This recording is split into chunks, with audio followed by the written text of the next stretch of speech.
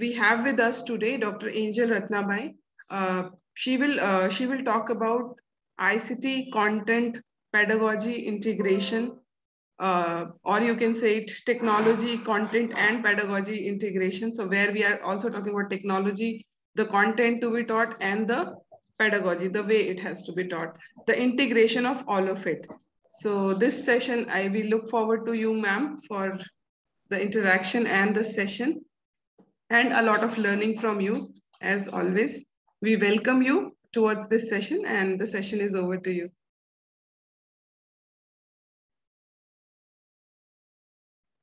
Dr. Angel. Yeah, good morning to everyone. I think I'm audible. Yes, ma'am, we can hear you. Yeah. Very good morning to everyone. I think this group is completely from Northeast, and I could see some familiar faces whom we have met already. Good morning, Ashok sir. Immediately I could see Ashok sir's picture. Yes, and there are many more faces we are familiar with, but it's nice meeting all of you again. And the new participants who are joining this SRG group, welcome to everyone. And to start with today, we are going to discuss about ICT pedagogy integration in teaching learning. So let me share my screen and start the session. And I request everyone to be part of the session and also be actively participating in the session during the activity so that it will help us to learn from each other. Okay. Yeah.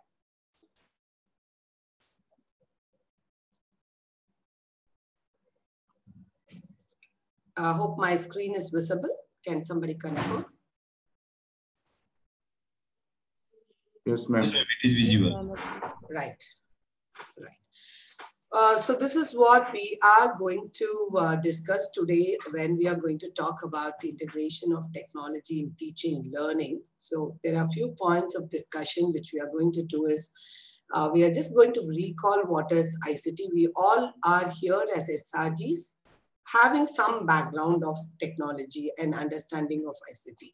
So we are just going to recall what is our understanding of ICT. And also we want to have a common platform. If you have already attended the sessions earlier SRGs, you would have been listening to this, but still it has been a year long now to refresh ourselves and just recall what is ICT so that we can discuss further on a common ground. And also we need to try to put ourselves into reflection whether technology can really support and how it supports. So we need to think about why we need this technology. And our main focus will be on how to integrate, where we will be learning a few of the things. And also safety and security aspects of using technology, part and parcel whenever we talk about integration.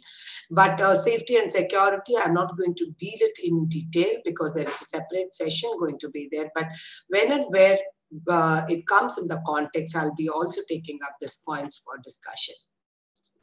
So when we move ahead, to try to understand what is ICT. So I would request like all of you to be part of an activity. So I just wanted to demonstrate some tool as well.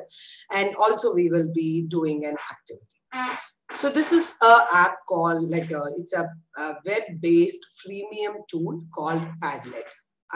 How many of you are aware of this tool earlier? Can you please raise your hands? How many of you know about this tool? Just can you raise your virtual hands? Okay. I don't see anybody's hand right now on the screen. So let me just move ahead thinking that you're not aware of, so that I can take from that. Okay. So now my activity is I wanted to know what is your understanding of ICT. So that's what I wanted to know now before I start this session. So when I wanted to know right now, all of you are in this session participating from different places, right? So when I wanted to, maybe it's not very clear how many of you know about the tool called Padlet, right? So when we are now, like usually what happens in our normal classroom is, when you wanted to know what people think, we will ask the question and ask the participants to answer, right? That's how the interaction happens. But now we are in online mode. You're all sitting in different places and around 100 plus participants are there. So how do I make you all to interact? So one way I can ask you is, can you explain one by one what is your understanding of ICT? If I start asking and everyone start telling, for 100 people to speak out, it will take at least this full session and we will not be able to discuss anything further, right? If I tell, okay, everyone write in the chat box, it will be keep on running in the chat box where I'll not be able to see it in a holistic manner. So what I'm going to do now is, I wanted to know what is your understanding. So for that, I'm going to conduct an activity online using this tool called Padlet. So Padlet is one of a collaboration tool which can be used, but it has restriction. It is a freemium tool. Freemium means it will allow free for some time. After that, you will be asked to pay. So this particular tool allows only you to conduct five activities, after which if I wanted to make a new Padlet, it will say you have to join, you have to pay. But I'm using this particular thing for last 5 years. So there is a possibility that you can reuse even without payment. That's a beauty of technology, that we can keep reusing it. So I don't need this, because once I finish my activity, I can take a backup. Like for example, this I have conducted 14 days back as an activity. Okay. So I have got, you can see, like I asked this question to many, and around 62 plus people have given their responses. And I have been able to take all their responses. Now it's already done. So I don't need to continue keeping this in a backup. So what I can do is, I can just take a backup of this and delete this and redo an activity. This is one way you can redo it. So when I go to share, I can see here, I can save it as a PDF and I can describe what way of PDF. So it's trying to publish it. Once it is published, this whole data will be available with me because the activity is already complete. Okay. So once the PDF is ready, I can take it, keep it with me and recreate a new activity for this particular session. So this particular tool allows you to take a backup and delete it. So you can see the way it came. You can see whatever they have written, whatever time they wrote, you can see even the date and time, it gets recorded. Whenever you conduct with your students also, you can tell them to do any of this content like this, and then you save it in your system itself. Okay, so that's a possibility that we can do. Now I have downloaded it, so I don't need this anymore.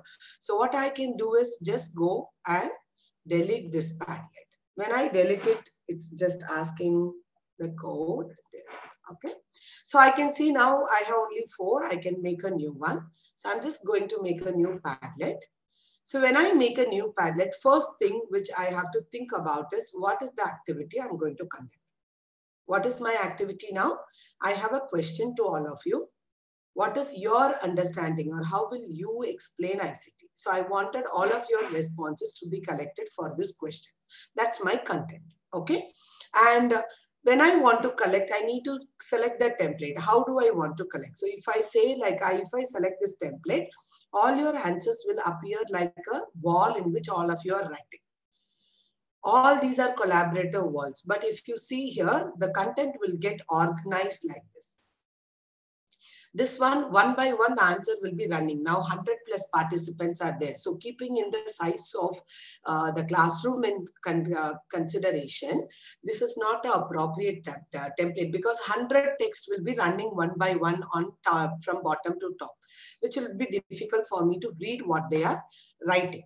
So grid also, if you see the shelf part, shelf is something when you want to collect information. Like if my question has been, give your examples and non-examples of ICT, I can give example and give space. Non-example, give space. So there will be a divider where you keep adding your answer to one particular part. But now my question is not like that. Okay. So in case if I wanted to collect some, my question is content is like that, I can use this. Right now for my content, only wall and grid are suitable templates. But in grid, you can see there is lot of space which will be getting answers occupied in rows and columns, and space will be waste. Some person may write a long post, some person will write a smaller post. So this kind of space will be unnecessarily getting wasted. So it's like when 100 documents I need to see, it is better to use a one. So I'm selecting a template based on my content. Based on the context, context here refers to the number of participants. And I know that I'm selecting this Padlet for this activity because I know everyone are having internet and you have a device with you. Now, I'm going to create the Padlet. So when I wanted to create, I can write here, what is my question? What does ICT refer to? So this is the question of mine. I can also write the description, share your responses in 100 words, supported with images or links, etc. Okay, I can give details. So I can also add an icon because this space is right now empty. I can just think of some icon, or you can also add a relevant of your own images. So you can see the moment I select this image, it comes on this place. So this is just a kind of icon that will give what is your activity about. So I've added icon now. It also asks whether you can use a URL. So you can see the URL now. If I want to share this, this is a very difficult thing for you to remember. So what I can do, Padlet is the website. This is my account number, and I can write this is activity 1. Okay. So now my URL will be like this. So I can go and I can see a wallpaper. These are all for beautification. I can select any wallpaper. There are a lot of things to use it. You can select anything according to your need, or you can also add your own wallpaper. Font size, color schemes, all this can be set. And you also need to know who is posting it. So if you want to give a space, you can tell them, you can give your name in the attribution part. And I can also decide whose post will appear first, whether new post will go down or new post will appear first. So since I will be reading one by one, the older post can go down. So I'm selecting all the new posts should appear first. And we also can give option for each person to comment. What happens in face-to-face class when people are going to be in one room, if somebody says something and others don't agree with that, they will immediately say that, no, I don't agree. If somebody wants to appreciate, at least there will be some kind of a non-verbal communication also. So we can give option for people to comment on each other's posts. You can also give reaction. Now for this, I'm not going to evaluate. So I'm just going to tell them to give you likes. If you like the post, give likes. So that's a kind of participation we can think about during our ICT integration. And these are very important points. Many times when you do online, people try to misbehave also. Children tend to write whatever they want, which is not very pleasing in the classroom. So for content filtering, there are options in this portal. Safety and security is not always a separate thing. Sometimes it's inbuilt. We should use the features. Here, these are two features. One is like, you can also ensure you know that if it is a unknown group, if you are making them to join and write without their names. There are two ways participants can write their answers. With login, without login. With login, you will come to know who has written. So in that case, you will be able to find out if there is anything mischief. So people will also be aware and careful. But when you keep open, right now, I'm not asking you to log in. All of 100 people are going to write. So in this case, I can use two options also. Like when I say require approval, one by one response will be only seen to me. Only when I approve, it will be seen to others. But keeping the time in view, I'm not going to enable this now. And filtering. This is very nice feature. If you write any wrong words, it will automatically replace with an emoji. It will not display. So there is a kind of artificial intelligence built in this system where it will identify these are all not words which are proper to be publicly displayed. So it will automatically replace with emojis. Okay. So these are the things. So I will enable this. So now my activity is first created. I am moving. Now you can see my question. You can see now my URL also changed. Padlet, Angel Ratnabai. I changed it as 81. So it is changed now. So now people can start posting. So now my first level is my development is over. Now I should implement, right? I want you to answer to this question. So how do I share this link with you? So I can see here, there are multiple options to share. One is you can just copy this link and share it. You can use QR code. So, but we need to think about which one to use, which is appropriate. For example, now we are all online. So the best thing would be to copy the link and put it in your chat box where you can access.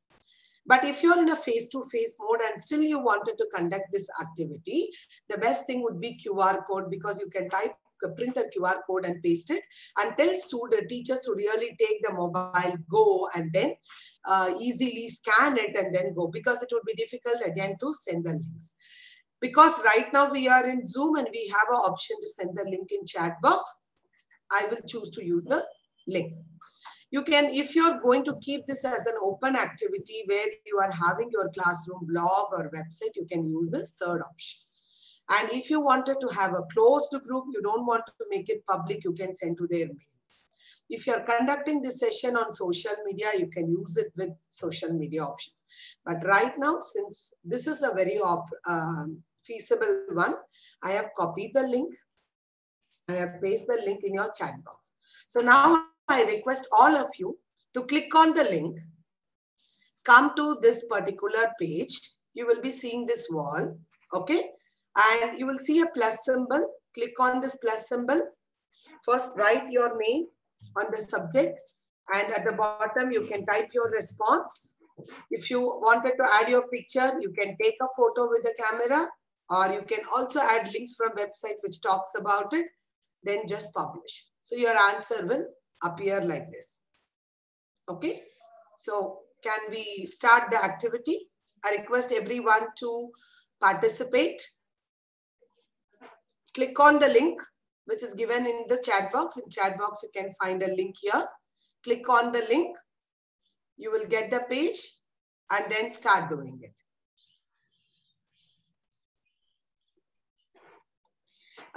Ben sir, I request not to put other links right now. Kindly please delete it, because it will confuse people which link to copy, because this is an activity everyone is doing.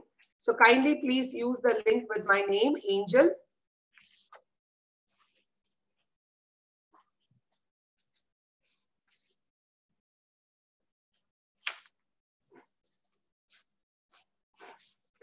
So I'm reposting the link. Kindly use the link and submit your response. I could see 3 persons already have submitted. So sir has put his photo also. So I would like to give a like to him. Others also can comment on each other. So they're all very quick. So I'm going to give a like to all of you. Those who have posted it very quickly. I can see only 25 participants participating. There are 100 plus participants. All of you should try. If you don't participate, it will not help you to understand how it works. Very good. One of the person has commented on others also. So you can try commenting. You can try giving likes to others. Please try working on. Try to at least give one comment and one like minimum.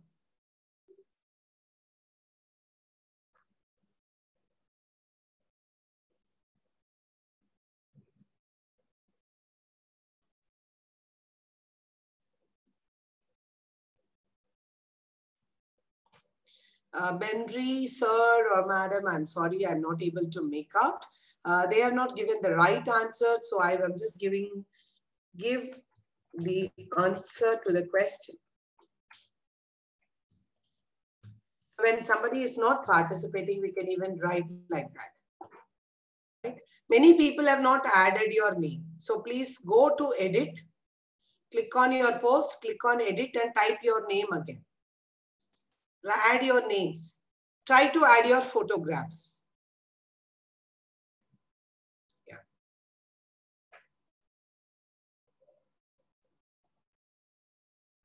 I'll give you 1 more minute.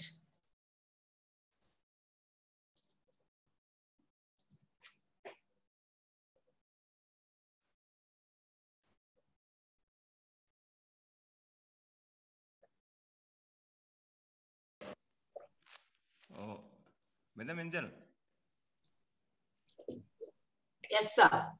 Ma'am, I'm not getting how to get into the steps. Sir, are you able to access this link in the screen, in the chat box? Can you see this link in the chat box, sir? So we have to, click on the link. Just click on the link. You will land up in this page. Click on the link.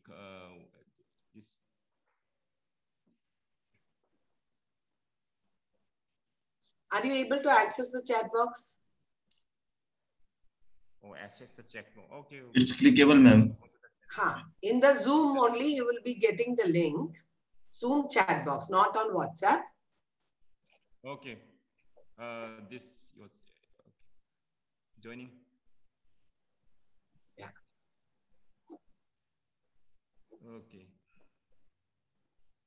So the plus, we have to tap on the plus. Yeah, plus click on the plus, and then you have to add your name here in the subject, and then write your response in the box and publish. You can also change your background to any color so that you can, all of you, those who have submitted, try to edit your post with photograph.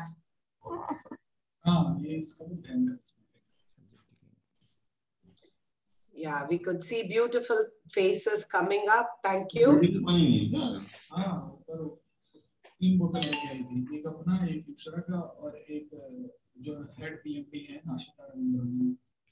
A request to keep your mic on mute. Somebody's mic is on.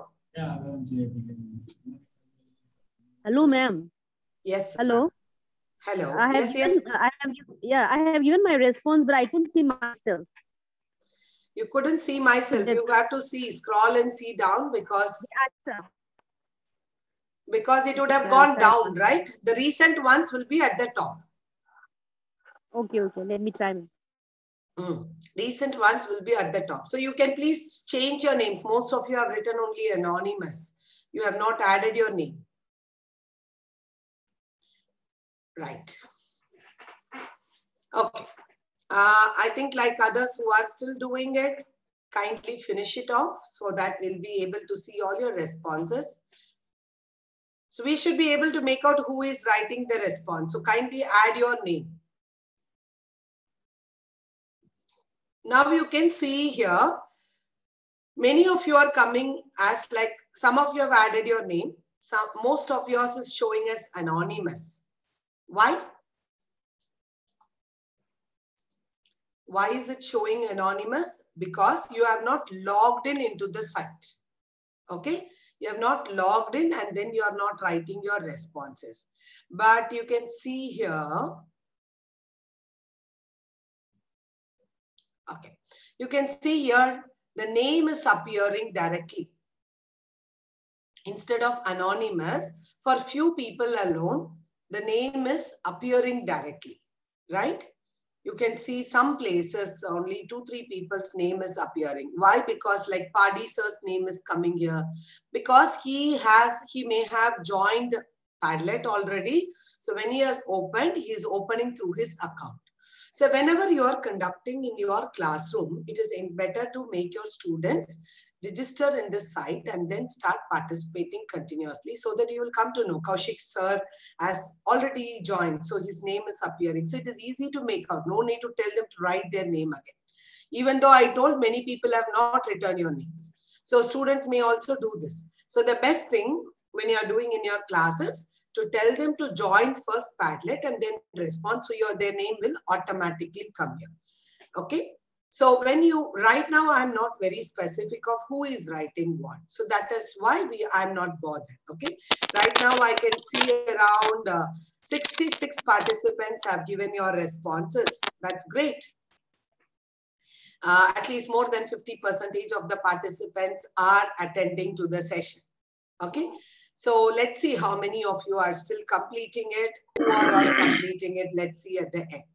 Very good. So now let's move on to back to the discussion on what is ICT.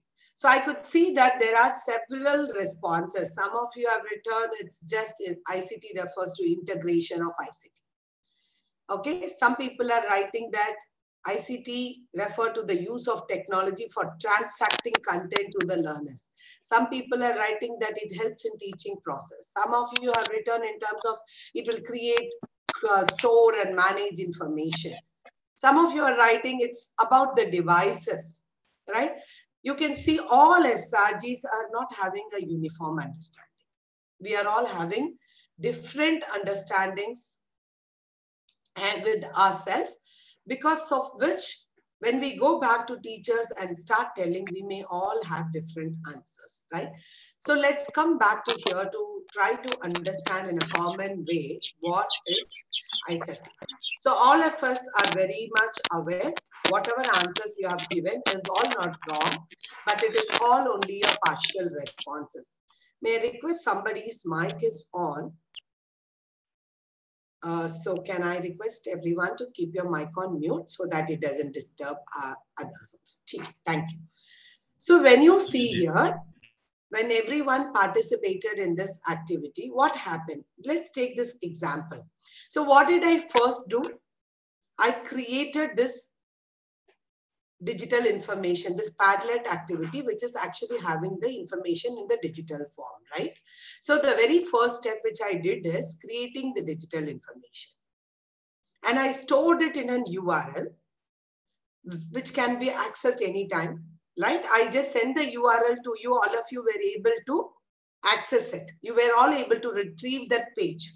So when it comes to the first step, when I create a information in the digital form, I'm able to store that in a digital form.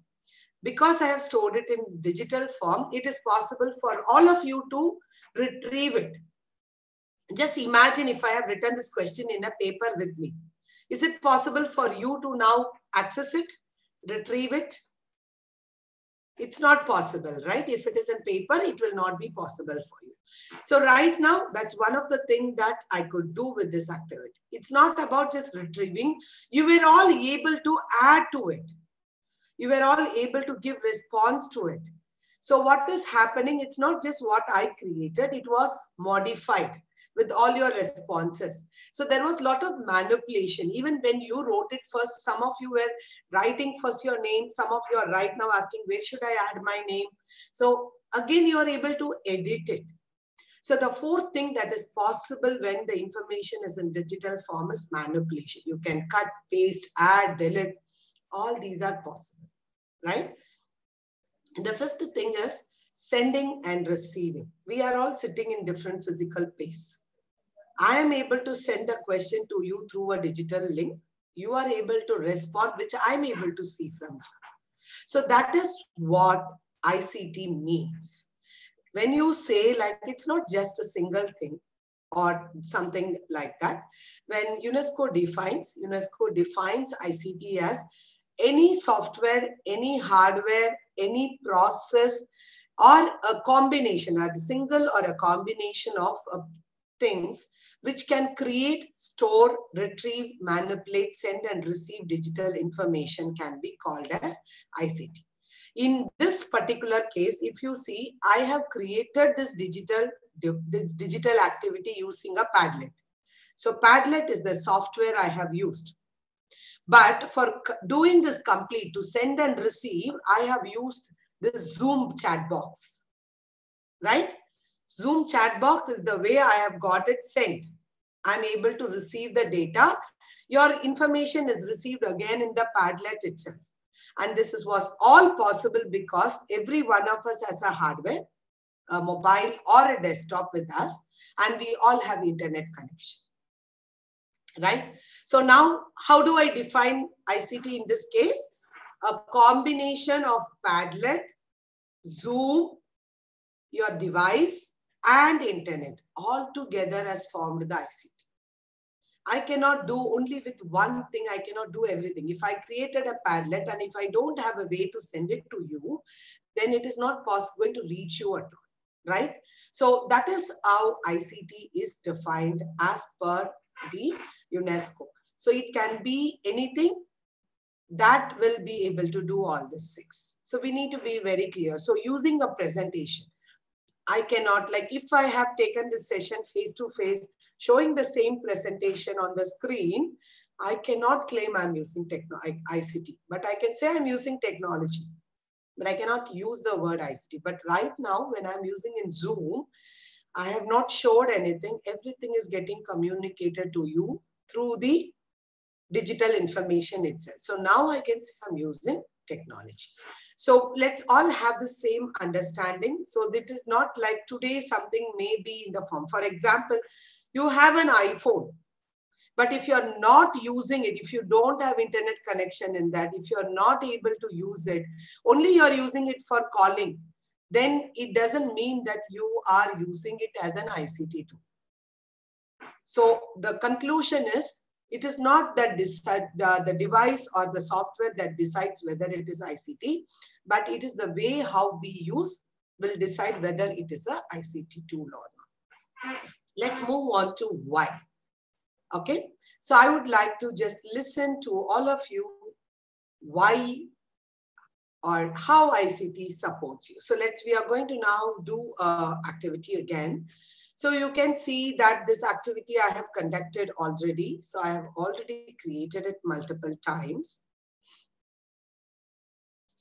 So you can see I have done this activity 59 times. Last time, how did I do? That was a freemium tool. So I took a backup because it allows only 5 times to use it. So now this is a tool which called Mentimeter.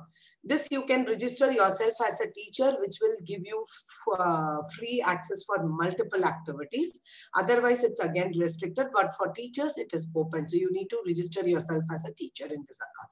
So you can see, like I have conducted 58 times. So I want to see what happened in my 45th session. So you can see the responses of my resource participants in the 45th workshop. There were 32 people who participated and their responses are collected like this. So now what we are going to do, a new session I wanted to conduct. So already something is there. So I want to reset it, just reset the result. So I'll get a fresh page now to start the session. So again here, I can do multiple ways. I'm just again going to give you a link in the chat box. So I have put a link in chat box. All of you will click on this link. When you click, okay, please click on this link or copy this link and paste it on a screen.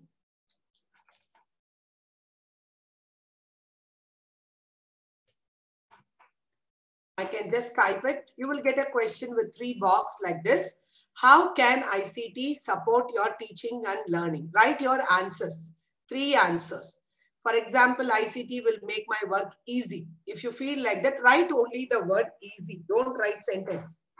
Okay. So like this 3 things, which is the benefit of ICT, type it and submit your response. Okay. I could see one person has already submitted.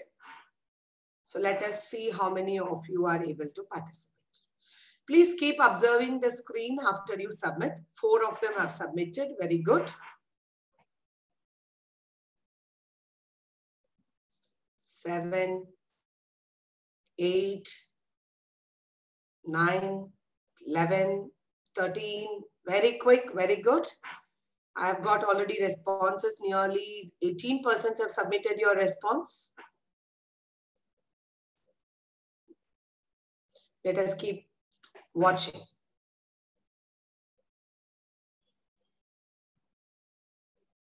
27. I can see the counter here. So those who have finished, kindly please observe what's happening on the screen. 35, So at least let's wait for 60 people to respond and then continue the discussion. But I request everyone to participate. So I could see in the last activity, 76 people have participated. So now let's see. There are around 25 people not participating. Yeah, answers are now quickly coming on the screen.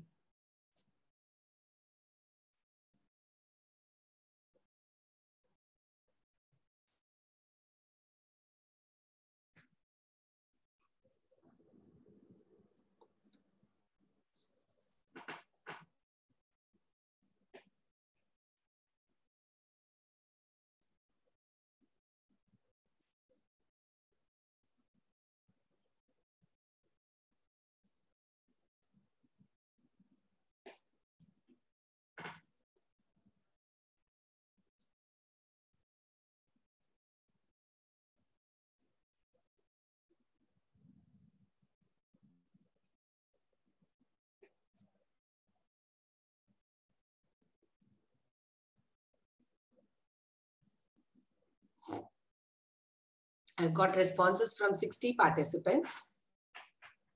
That's a good number.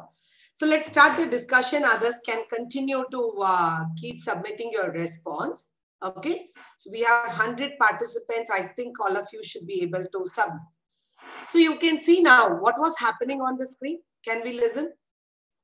Can anyone tell me what was happening on the screen?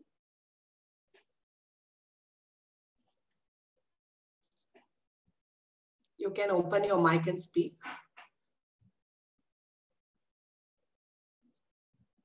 Somebody is asking a question like, is there an option to find out which one to make it bold, larger than others? Okay. Word cloud is getting formed. Very good. Somebody you can open your mic and speak. It is synchronizing every time the word is submitted. It is immediately dynamic. It's synchronizing every minute. Very good.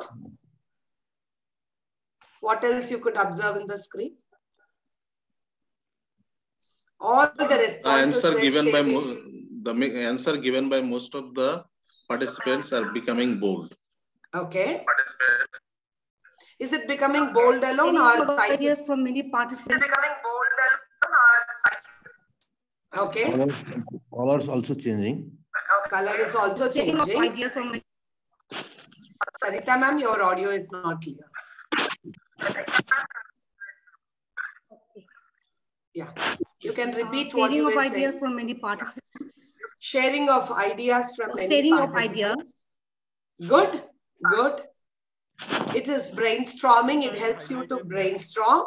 Okay. Words are moving.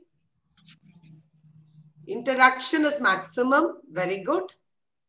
So I could see already 71 participants submitted. Okay. What else? Kenny sir, have you submitted your response? How did you feel when you saw the response on the screen? It's I can see that it's dynamic and it's storing all the information, and we can see all at a glimpse, and it's keep on changing, so it's nice. It's nice, very good. But what did when your response came on the screen, what did you feel?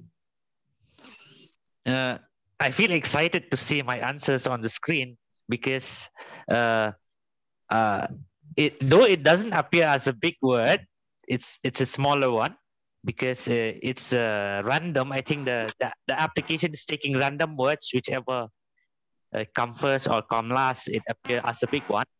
But I feel excited when I see my answer on the screen. Good, good. See, we are all adults of 30 more, like at least I think like we must be all of them more than 30 years, right? When was this exciting to us? Did it excite us? How many of you feel that this was making me to little bit get excitement? At least it made you to get interested to just see this. Can you just put up your virtual arms? How many of you felt like just participating this activity made you to have a smile, made you to feel like something I'm doing in the session? Was there anything like that? How many of you felt that? Just raise your virtual hand.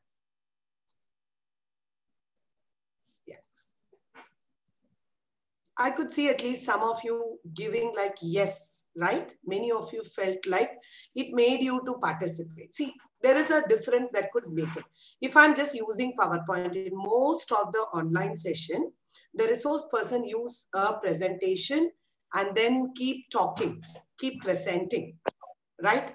Is that really exciting? Or activities like this where you are also made part of it will be exciting?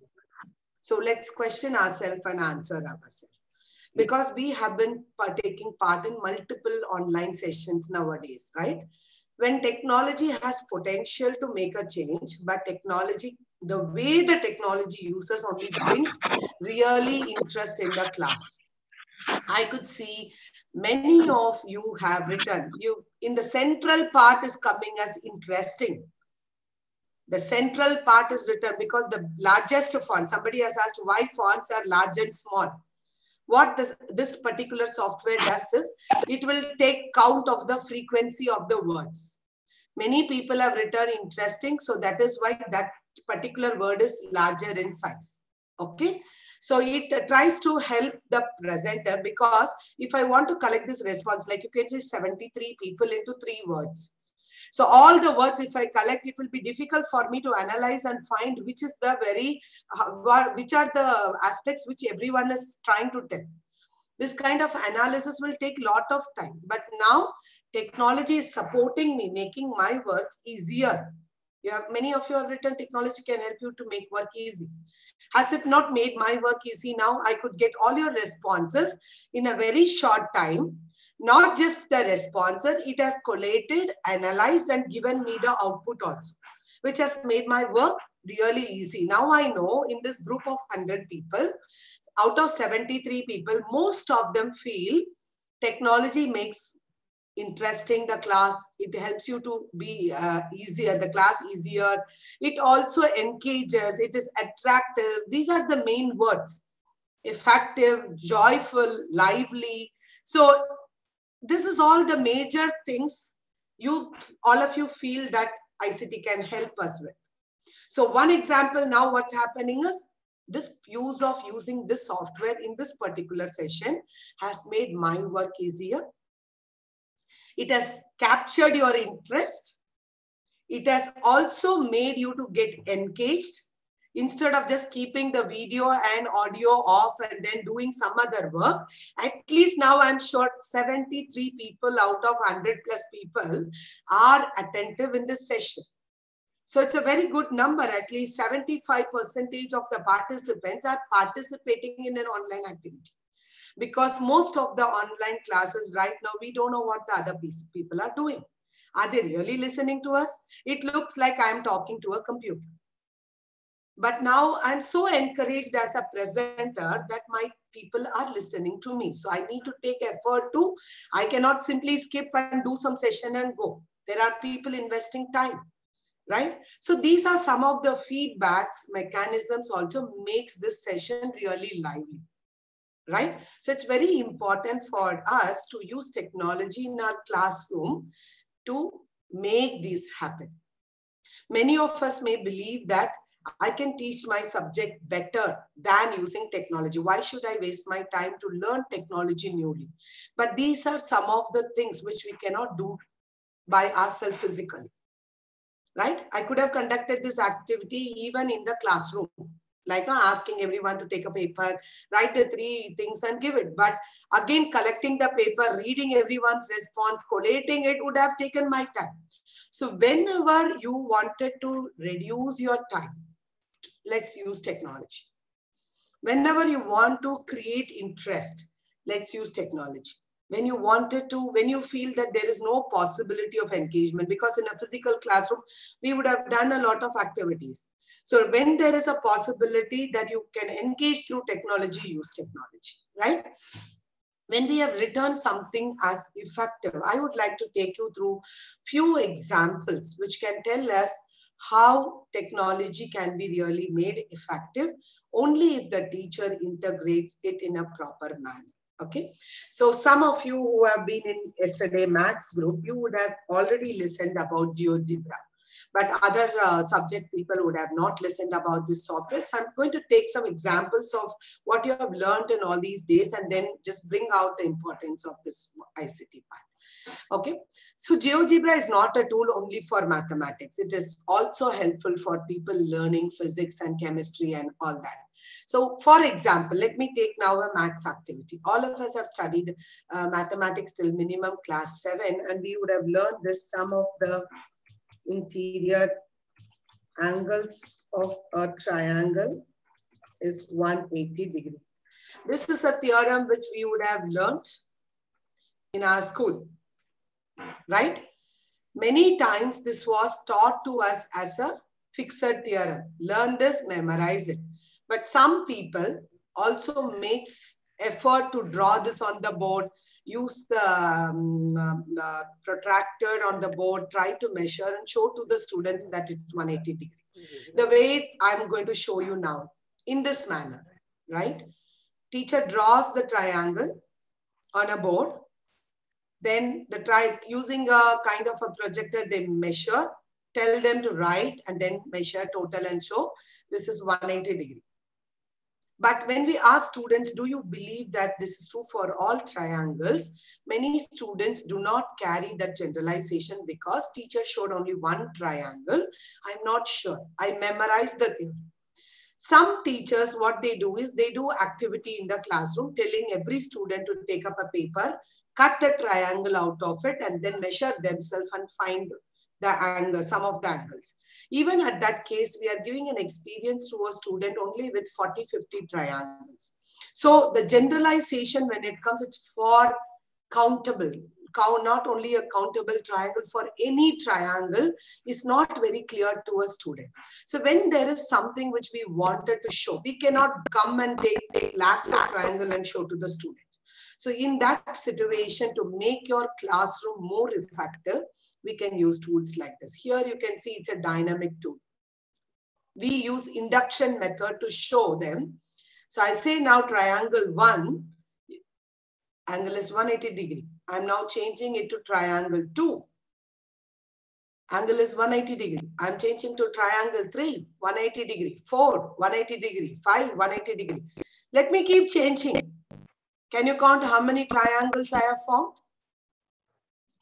Is it possible for a student to count? You can say every move is a new triangle. So I can see any way you change. However, whatever type you change, 180 remains same. Right? 180 remains same. So when you show this, the student will get that generalization in the mind. And also, GeoGebra is a tool which can be used for teaching this. But what kind of, this is a kind of a software you have chosen now to teach. But what is the format you will use depending on your content? Now, if you want to teach this theorem, you can use this where you are showing 1, 2, 3. But in case you wanted to show them through an activity, you have also told them to, in the classroom, like you take all the angles and keep it on your, we usually do an activity like this, right? We tell them now, take the angles and then form, show interior angles. I'm just tracking it. I'm just trying to bring that together as, and this is a paper cutting activity which we do in our classroom. Many times when we do a paper cutting, the teacher doesn't show with the chart paper. It is not visible to the student because of the classroom size. Can we use technology where it is helps to reach students? So you can see it's a very simple activity. I'm only trying to prove once again by paper cutting activity. Same thing, 180 degree. Initially, you took different triangles. So this is how we teach in the classroom. This is what we learned in B.Ed. Don't use only one method to teach a particular topic. But technology can be used in various ways like this to show, okay, you can also, now once you show, now you tell the students, okay, can you all take your own paper, try to do this. This will help a student to see what they are supposed to do and then do it. This is another format of the same activity, same content, right? This is to verify. You can think about your learning outcome. This is to derive the sum of interior angles, the triangle is 180 degree. But this is to verify whether sum of the interior angles is 180 degree. So according to your learning outcome, you can change your format. If you feel that I'm just going to use it for an assessment purpose, then you have to use it in a different one. So this is how there are, see, for single triangle, there are various formats of thing which you can choose according to your content. So let me take one more example to bring the effectiveness part, right? Some of you must have learned yesterday about this FECT as a tool, which has a lot of simulation. Again, it's not only for science. It has simulations for mathematics. It has simulations for chemistry. It has simulation for earth science, biology, and all that. So I'm going to take an example of chemistry. And I'm just going to show you something like how we can use it in a pedagogical way in our classroom. Okay? So all of us have learned pH value, right? So can I ask a question? If I think there are science teachers in this group, can you tell me what is the pH value of blood, human blood?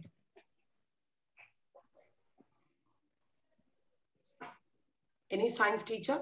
What is the pH value of human blood? 6. Sorry? Ma'am. Yes, sir. Apart from this, can I ask one question regarding the GeoGebra? Sir, can I take the question at the end? Can I take the question at the end? Yeah, sure. I'll surely keep time for Sure, you. Can put the questions in the chat box simultaneously also, so that we'll take all the questions for discussion. Sure, sir? 7.4, 7, 6.5, 7.4. So there is 7.2. There is a lot of various answers which is coming up on the chat box. It is around 7. Okay. So because it will differ from people, person to person also, right? pH value will not be a standard, but there is something, a kind of a standard range. It should be within this range. So 7.35 to 7.4. So can we all test now whether our blood is 7.5? Will we tell the student now, all of you take a pin, put it and then test it out? So we'll not surely tell to a student of class 6 or 7 to do that. So when it is blood, we can tell them, take a starch water, do it, take a soap or liquid, do it. These are things which is possible. But we also need to know about where the pH value is getting applied in our human body. Because pH value of the human blood makes a lot of impact on the health. So when we are talking about when we talk about certain things, we try to avoid many things because we can't do it as an experiment, right, in the classroom. Okay, so right now what we can do is such kind of activities, we can bring it as a simulation. So right now in this activity, since we cannot do with blood, like you can tell in the classroom, feasible things. You can take water and tell the student to just measure the pH value, take some liquids and test the human pH value. But whatever is not possible with it's not in the possible in the sense it's possible to pinch pierce and take blood and do it. But it is not a good thing to tell to a 7th standard student. So which is not possible to conduct in a classroom, we can take it for ourselves to check it out. Okay, so now I'm selecting blood. I'm taking in my container a little blood. I'm trying to measure my pH value. So it's around 7.4. Most of you have given your right answer. So now my question to the teacher is, what will happen if I add water to this blood? What will happen to the pH value? Can I get your responses? What do you think? Whether pH value will increase, decrease, it will stay constant?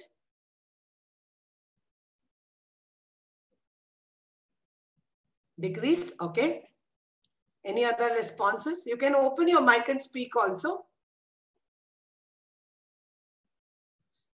Decrease, decrease, okay. So 2, 3 responses are decreasing, okay. Remain neutral. Why it will decrease? Anyone can give me a response? Why it will decrease? Some of you are telling decrease. Why it will decrease? Ma'am, because the pH of water is 7 and it's neutral. So when we are adding that, so when it combines with blood, it becomes diluted. So it should ideally decrease. Okay. So can we check it whether it's really decreasing? So I'm just trying to add water. Can you see what is happening? What is happening to the pH value? It is decreasing. It's decreasing. So sir's response was, when you add water, it will get diluted and then it will decrease. So can we come to a conclusion? Whenever you take any solution and add water, the pH value will decrease. Can we come to that conclusion based on this experiment? Because it's getting diluted. So if I take, for example, let me now take chicken soup. Okay. What is pH value here? 5.8. So from the previous experiment, when you add water, it gets diluted and it should decrease. Is that will the same thing here also? No, ma'am. Why? I think the pH value of water is higher than the pH value of chicken, so it will increase.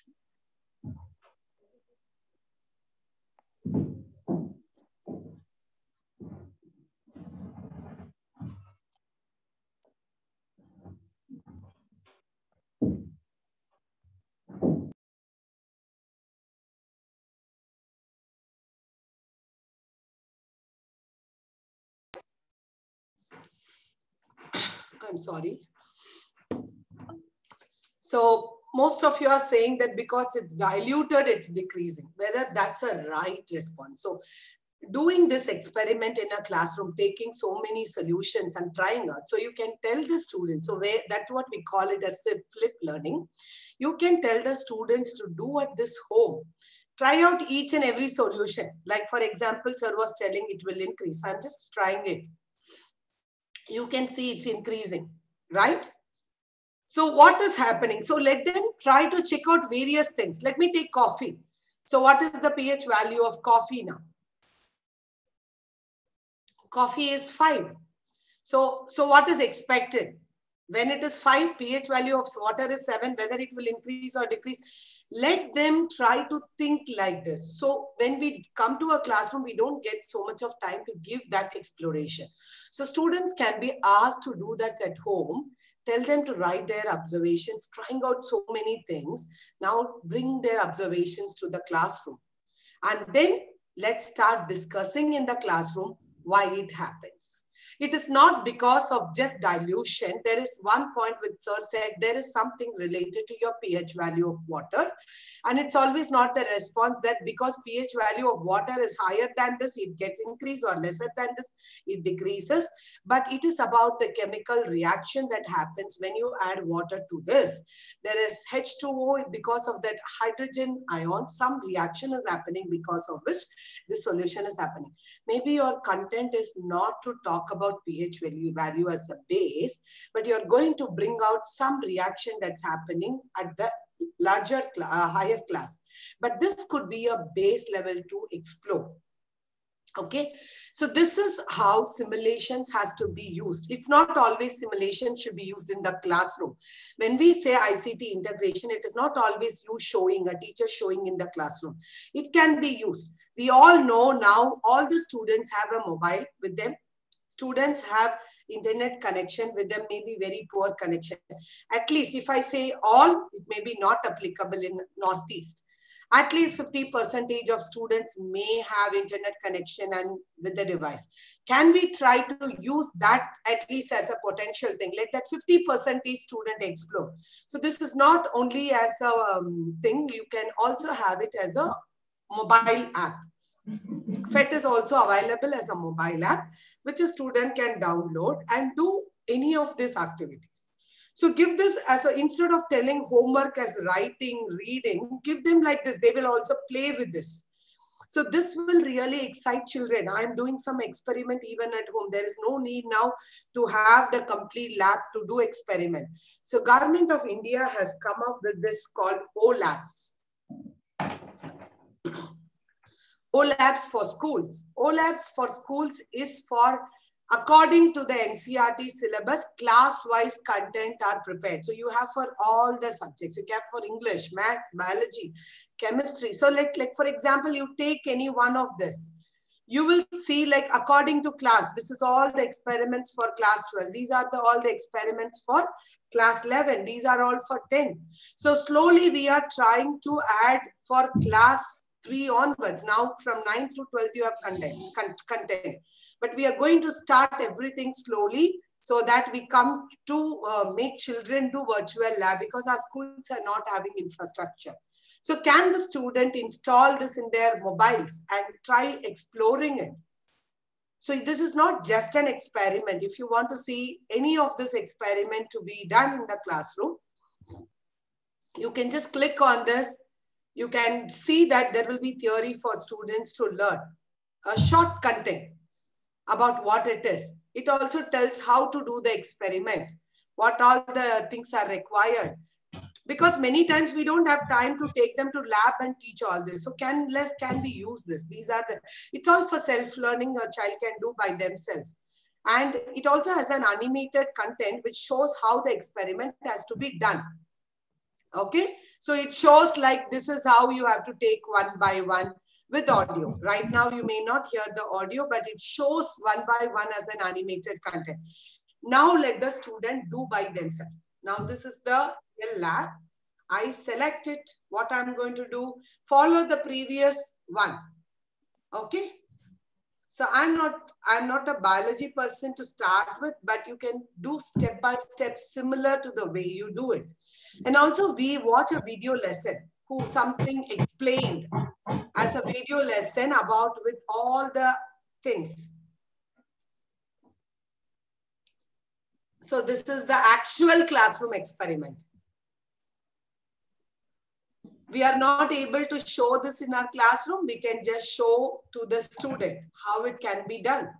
And then move on to students also need to be tested. What did I learn all this? Can I learn this? Test myself. And then there are additional resources. Can we use such tool? Tell the student previous day before you teach the content, tell them to use this, learn a little and come to the class, where you can have more time to discuss. When they read themselves, they'll have 101 questions. Then you will use the classroom for really discussion. So integration of technology is not within your four walls, showing a video and showing PowerPoint. So if we can really tell the students to explore like this, so this is what we talk, students will be engaged. If we show a PowerPoint, they are not going to be engaged. If you just play a video, they're not going to be engaged. It's very important to think about tools which will really engage a student. Students will get interested. Okay, this is how they will do. If the experiment is possible, they can immediately follow the video and do it themselves. Most of the students do not land up in social media engagement because they don't have engagement at home. Parents are late from office. Parents do not have time to spend for a child. Parents are not having time to sit with them to talk. So they are not having friends around sometimes. They have some time to play, but sometimes they are not. You ask any kid, why do you start doing all this engagement? Many children have given in the research that they don't get, like they want to talk, they want to be active, but they're not finding a way out. So can we engage a child by giving homeworks like this? So that children will be really engaged. And some of you also have written that we need to bring the interest in kids. How many of you really liked learning social science? How many of you really spend your time learning social science? There would be very less people who can say that I really loved history, because as the overall research says, may I request somebody's audio is on, may I request them to really stop? Thank you. No, thank you. So many times if you see, many students feel maths as a tough subject, social science as a boring subject, because it talks about a lot of years, dates and all that.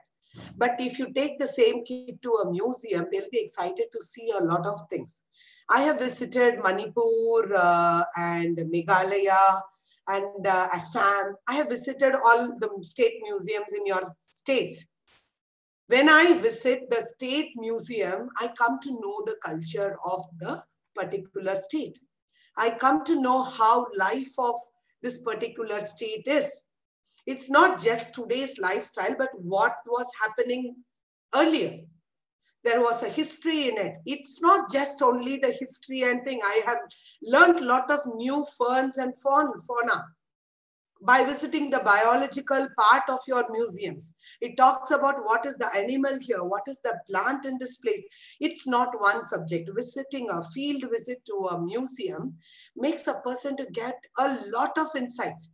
Who were the poets of the state? How was the literature here? But are we really able to take students to field visits?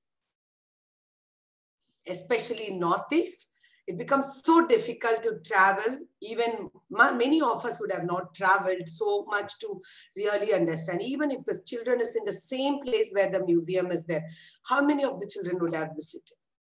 How many of the teacher, first of all, have this understanding to teach, make a child too excited? Yesterday, one of the teacher was sharing a post in a Facebook. I just just morning when I come while we're traveling, I saw a post of a teacher. He is teaching class 3 students language Tamil because he belongs to Tamil Nadu. He's teaching his mother tongue Tamil for language class in class 3. The lesson talks about the language itself. Okay, it talks about be a Tamilian or being what is Tamil for a Tamilian. That's what it talks about. So he has written how did he start the class, and it was very nice to see that it is not that Tamil means it is restricted with Tamil Nadu. It is all about language. The language is across the world, language spreads. So that's the idea he has to bring into the classroom. So how a child can understand that language and Tamil culture is out of Tamil Nadu. So he has started taking them to a virtual tour of Singapore and Malaysia, where actually there is a big temple in Malaysia where they celebrate the Tamil festival. And in Myanmar, they have certain Tamil culture which is repeated, which we can't really know. So he has taken a video of it. He has taken a virtual tour to that program. And then he has shown the student of class 3 who's sitting in a rural part of Tamil Nadu, where they would have never seen anything beyond their own village. So can we bring that interest in the children? So this I would like to share because it's very relevant to Northeast. Many of you would have faced a lot of situations like this, because many times Northeast people write that when you go to airport also, sometimes people don't recognize you as an Indian. Sometimes they think that you are a foreigner. It happens with our children. The very first Kala Utsav which happened face to face, during the program, one of the Manipuri girl was like it because all of the children had to dress up in their cultural dress. So one of the Manipuri student was dressed up in your tribal costume, and basically your costume belonging to your state. And then she was standing there because she danced, a Manipuri dance was there. After performance, she was in the same tribal costume. So one of this boy from southern part of the country was going and torturing her, saying that, I want a selfie with you. So then as a discipline committee, we intervened and just asked the boy, why are you behind this girl? Why are you torturing her? Why you want to take a selfie with her? It's not good to do this. So that boy told us, madam, we are meeting some foreigners here. So if we take photo, I will go to my village and tell that I met a foreigner. So I was telling that this girl belongs to Manipur. She's not a foreigner. She belongs to Manipur, and she is like you. She's also a student of class 9 and 10. The boy was very strong. Maybe Manipur is in India, madam, but this girl doesn't belong to Manipur. She cannot belong to India. I was asking why. The boy was telling that, ma'am, the kind of dress she's wearing, Indian women will not wear dress like this. Because that boy do not have any exposure out of his own culture, where he has seen women wearing only one certain type of dress. If you wear a little bit sleeve, little less, it is considered to be a kind of not a good way of dressing up. So this kind of children, when they move out for colleges, when they move out of their school, that is where they land up in lot of things, which we call it like land up. They get into excitement when they see it's not just about a boy or girl. Why? Because in school, we are not able to give an exposure to many things. We are already restricted with lot of curriculum, syllabus, content. So how do we really give more exposure to things where we can really build the social skills of students? We talk about 21st century schools. We really need to build the people skills on that area also. So how do we use it? So I can share, like I'm just showing you one of the tool which is called as Google Art and Culture. This is a portal and a mobile app which can help you to excite students, to bring them into interest to learn a lot of things. So like many of us would have not visited Ajanta or Ellora. All the archaeological sites of India is available in this particular site, and it is as a virtual tour also it's available, and across the world many museums are available as also a virtual thing. So for example, this is cave number 20, okay, in Ajanta. So I want to take a virtual tour. Since I'm going to do using desktop, you may not feel like a virtual tour, but if you can install this app in your mobile and then just do it, it will be really looking as a virtual tool. So for example, I'm going to now see what the cave 20. So I can see like how cave 20 looks. So when I enter the cave, so is there an entrance? So this is the entrance, right? The cave is just one small room. One room, but in this room, you can see there are multiple doors. Right? 1, 2. There are all small rooms, but this is all not rooms. It's all just a kind of an entry place. Very small things. There is one main place, and you can see there what is there inside. So you can just increase and see there is a Buddha statue. Right? So how is the ceiling? Is there some architecture in the ceiling? There's not much architecture now seen in this cave, in this particular room, right? But when you go to cave number 19, you can see here also there is a Buddha statue, but the statue is completely different. You can see at the top there are so many art. You can see at the ceiling there is a lot of, again, different sculpture. So right now I'm showing in the desktop, so I'm able to show you like this. But when you use your mobile and do it, if you turn left, you will see the left wall. If you turn right, you will see the right one. The image doesn't rotate, but you will turn and just see what is available in this. So this is a kind of tool which you can use in your classroom to really excite students. Okay. So when we come to talk about how, the very important point which we have to keep in our mind is, first thing, we need to think whether technology is required. Don't use technology because it's available. Don't use technology because you know technology, but only use technology when there is a purpose. Do I need it? So when I want to decide that, I need to think about all this, whether my content needs it. To teach, New Delhi is the capital of India. I don't need a technology, great technology. I can simply tell. But if you want the spelling to be in the mind, you can use only a PowerPoint, right? Just a slide presentation where you write, or a flashcard which can be used. But if you want to tell Delhi has these neighboring states, at least you need an India map to show that around Delhi, these are the thing. So you need an image. But if you wanted to tell Delhi is the most polluted world, this is how people are facing problem, you can't use images, you need to have a video. So depending on the content, you will decide what type of content is to be used.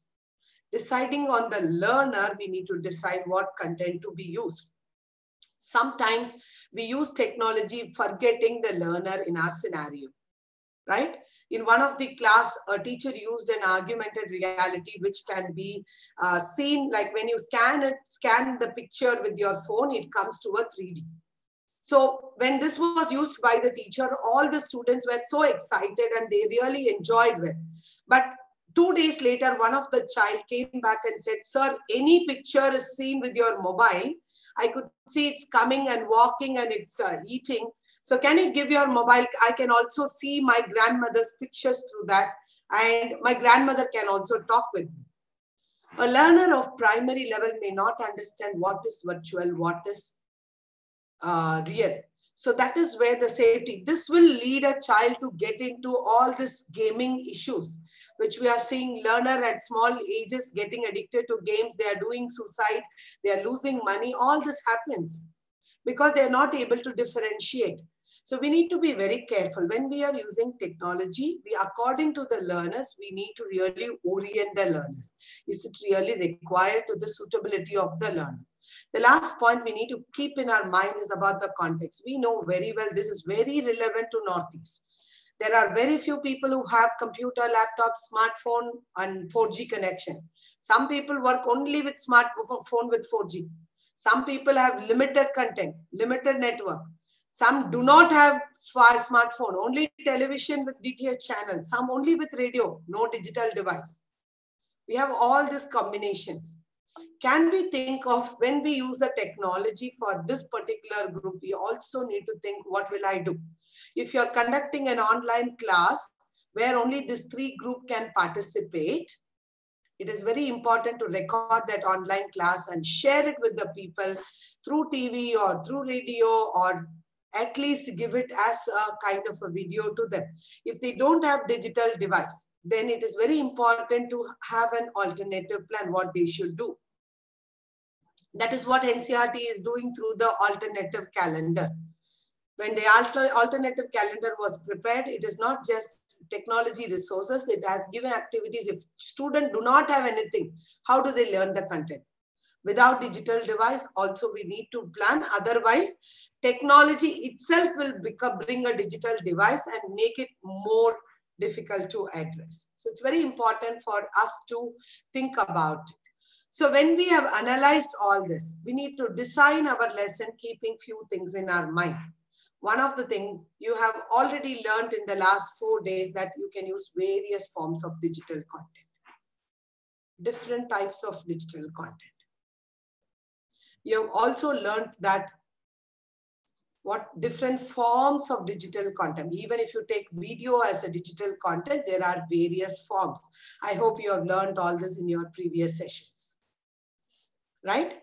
And you have also been learning last 3 days that you can develop a lot of content with different tools, which are free and open source, right? You have already learned few tools, but very important is to understand how do you integrate.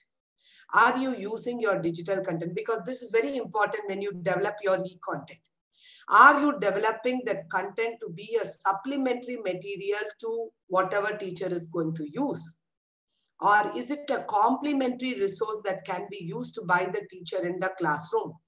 Or is it an integrated material where teacher can just teach the lesson with this itself? Or is it an infused content where everything is inbuilt in that? There is no need for, we can't segregate what is role of teacher, what is the technology and all that. Which approach are we going to follow when we create our content? As per the research, as we all know our Bloom's taxonomy, using any digital content as supplementary and complementary will only help to address the lower 3 levels of Bloom's taxonomy. But using integrated and infused approach.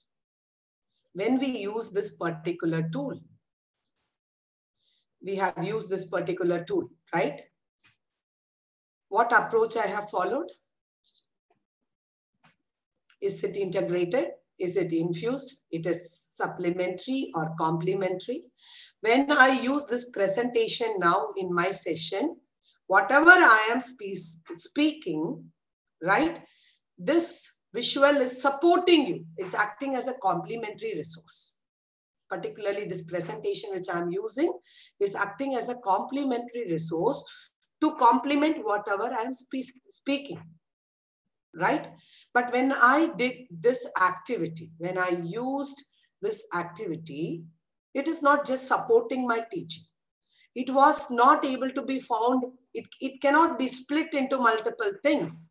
It's completely integrated. I can say Padlet is the technology, right? There were users, and this is the content that popped up. This is the content. I could segregate this too. I say like this is a technology and this is the content. So in this particular, when I use this tool, I am using this approach of integrated approach.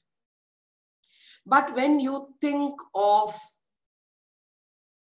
this kind of a simulation or the GeoGebra applet which I showed, I cannot say PhET is a tool because this whole PhET is built on your content. I cannot segregate a content here.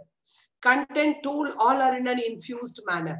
So when we use tools and content like this, the research says we will be able to reach the top three levels of Bloom's taxonomy. So when we design our ICT integrated lesson, we have to keep in mind, and we also need to keep in mind to blend things. Not one way, don't use only video. When you use video, bring in these tools. It's always not that you record everything. Can you record a lab activity? Can you record this smaller simulation along with your voice and then bring it as a complete video? It's not that I have to keep only showing presentation and talk. So it is very important to blend resources even in your class. Don't use only one thing. Don't use only presentation. Use some activities. Give them some time to explore. So blend the resources, blend the competencies.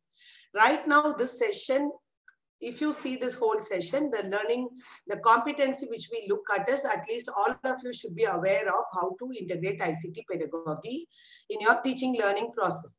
But when all of you did this activity, you have learned some ICT skills. All of you know how to use a link and open a page. Now those who participated, the 73 participants, know when somebody shares a link, how to click. And you know how to give input. When a form is there, how you can type your input and submit.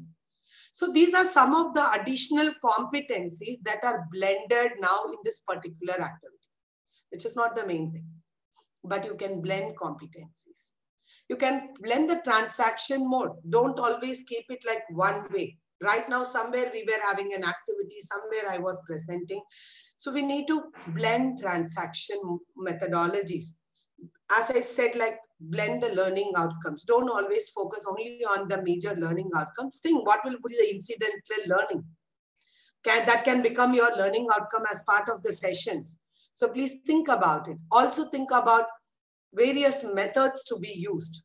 I could demonstrate something. I have used something as demonstration, something as just explanation, something as an activity. So blend the methods and also blend resource persons. Right now, I'm one single resource person talking now, but you could see when I asked some inputs, you all became a resource person to discuss. Some of you were giving, so you are also becoming a resource person. But whenever we do in a holistic way, you can make, because technology allows you to take resource persons across the country or outside the world to come into your classroom now, also blend resource persons. These are some of the points which you have been learning every day. When you are creating content, you need to ensure learners' participation, think about assessment and think about follow-up. This is the part which you were learning last 4 days, how to develop the core materials.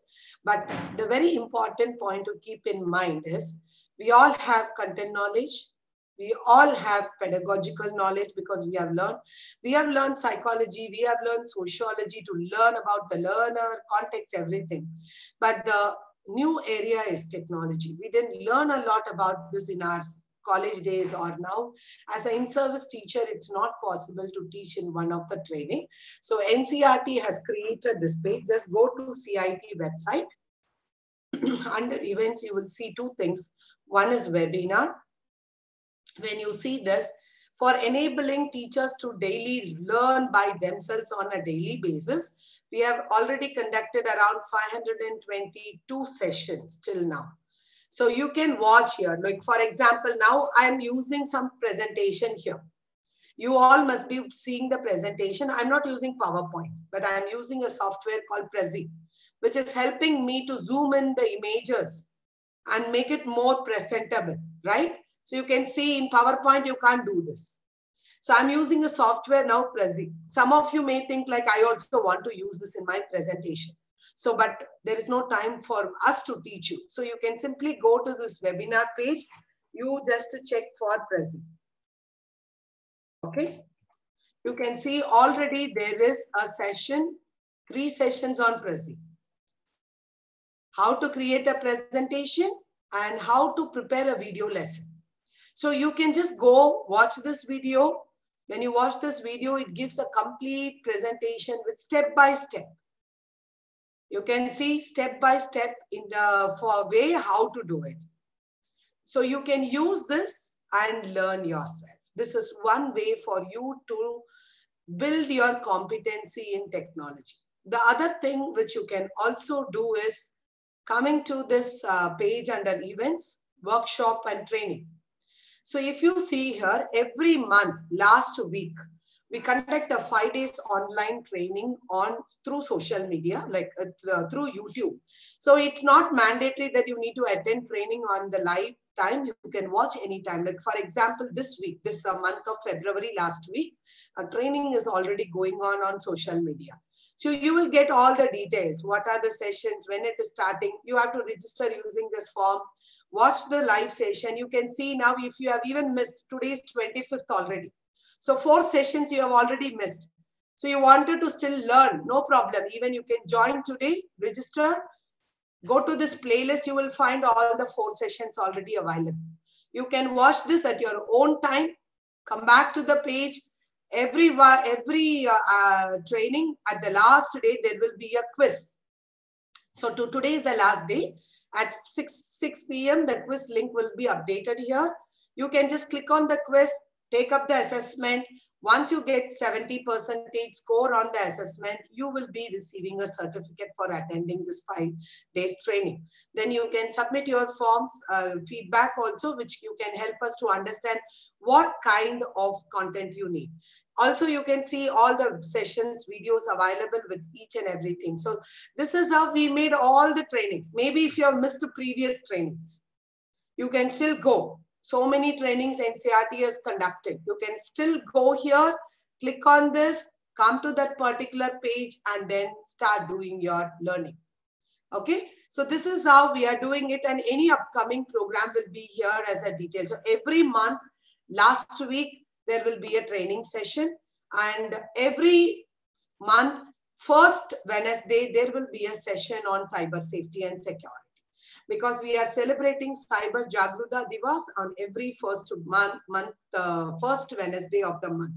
So you can always keep participating, keep updating yourself, learn on your own to try to understand the technology perspective. Okay. And always keep learning as blended. And this is very important point to take care when you are integrating. Focus on embodied learning. Many times when we bring in technology, we forget physical activity, we forget the effective domain, but that's a very wrong thing. Even when you plan digital activity, you should always keep this in mind so that students will be physically, effectively, and also emotionally and also cognitively growing up together. The fourth part which we think about is implementation. Whenever you implement any technology tools, when you are developing a e-content, first try out in your class, do an action research, whether this e-content helped me. Is it really addressing what it's intended for? Try to analyze the impact and build the content and share your experience. You may tell that this worked like this, it doesn't work, why it didn't work. So discuss with other people. That is why your SRG group is formed to continue. Please create a content, use it in your class, try to understand and come and share in the group for discussion. Until and otherwise, when we share experiences, we cannot blame. The last stage is evaluation. Many times when we evaluate, we only evaluate results. We only talk about achievement. But when you use technology, please also test the reaction, whether people like it, how is it making a behavioral change, whether it is impacting anything negatively, how learning is happening. Measuring how much blood oozes out when you pierce your finger is different from studying what is the pain the person goes through. So result is like studying and measuring the quantity of blood that has oozes out when you are piercing a finger. But studying about learning and behavior is like studying what kind of pain a person go through. That makes a lot of difference to understand. Okay, so it's very important for us to follow the ADDIE process of analyzing, designing, developing, implementing, and evaluation for an effective integration of technology in teaching, learning, and assessment. So now let me stop here and take quickly the questions. Yes.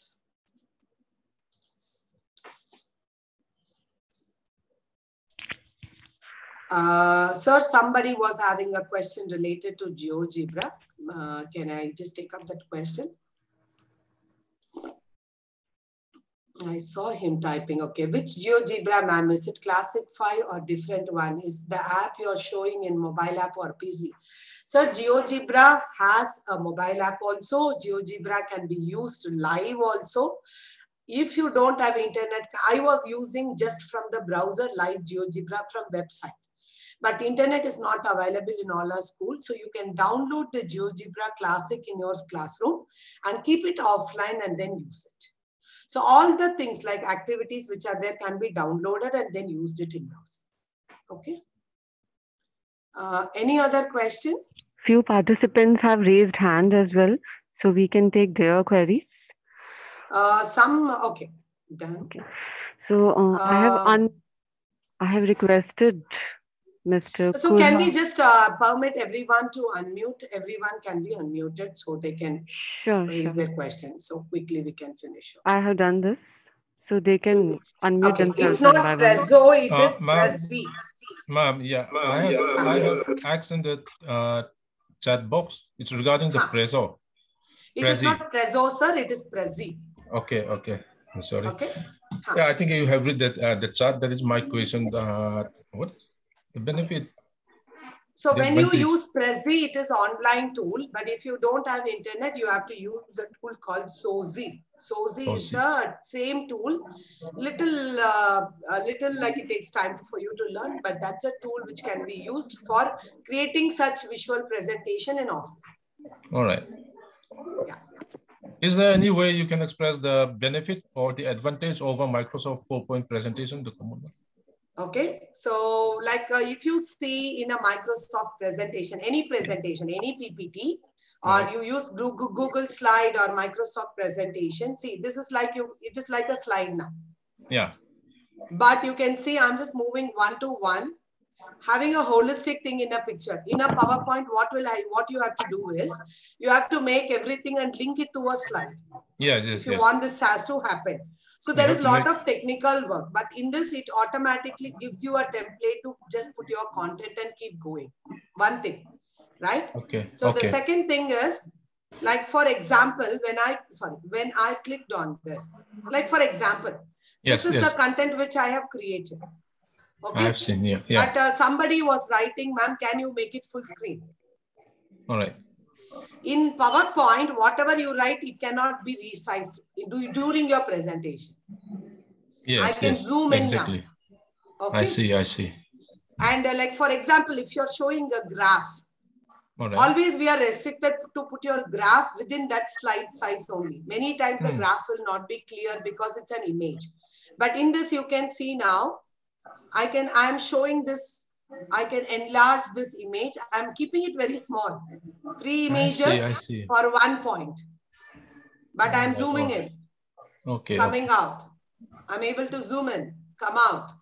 And moreover, when I see something, if you wanted to focus on only one at a time, for example, when I want to focus on only supplementary, I can hide like this, move anywhere you want. So right now I didn't want understand. Yeah. So you like think it's what when you have more of visual presentation, I understand. Use this tool. Thank you so much. Yes, sir. How have you done it, ma'am? Please give some demo on this. Priyakshi, how much time we have still? 2 minutes, I guess. Ma'am, Already we have actually, finished our time. yes, actually, time It is, was supposed to be 11:15. yeah. So very simple is how to do Prezi presentation. We have given a complete video in the CIT website where you can go to the webinar page, come to CIT website, events, webinar. You can simply control F and search for Prezi. Okay. There is 3 sessions. In that one session is how to create presentation using Prezi. We have explained completely. So it is 108th session. You can mark it if you would like. You can watch this video. It will give you a complete understanding. Whatever I told you, I have used Mentimeter. You can see how to make activities using Mentimeter. There is a session already. 2 sessions are there already in English and Hindi. So you can check out this video also.